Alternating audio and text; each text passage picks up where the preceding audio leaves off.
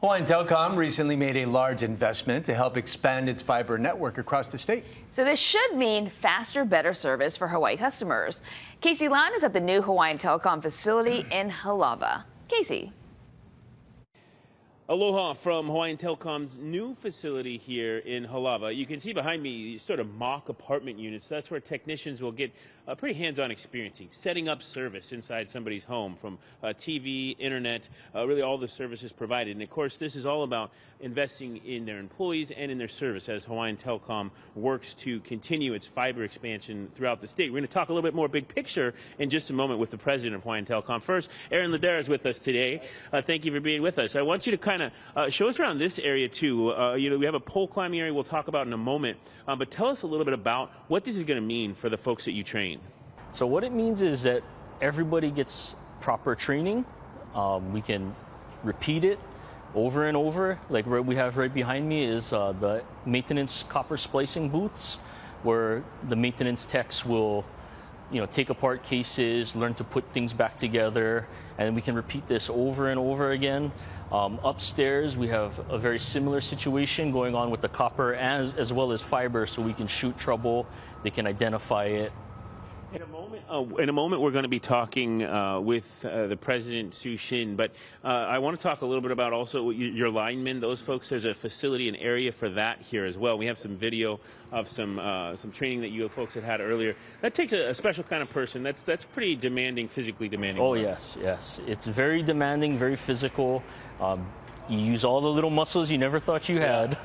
Yeah, well, thank you, Aaron Ladera, with us, training manager. Now we're going to take a quick walk over here and talk a little bit with Sue Shin. She's the president for Hawaiian Telcom, and this is that pole area that we were talking about, Sue. Before we talk big picture here about fiber, this was really an investment in your team members, included not just a facility, but some new fleet vehicles, right? Absolutely. So this all represents a $15 million investment, this facility, new fleet vehicles, and it's really, again, an investment in our people, the employees that are working to expand fiber out there. And it's like we said, demanding work, and often not done inside, a lot of times outside, in some challenging elements. Really quickly before we go, though, big picture-wise, when you talk about that expansion, where are we at, as far as the state is concerned, and especially in some of our more rural neighbor island communities? Yeah, absolutely. Broadband access today is so incredibly essential.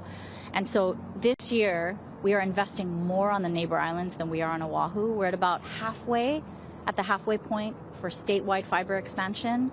On the island of Lanai, we're fully fiber enabled. Topside of Molokai, we're fully fiber enabled.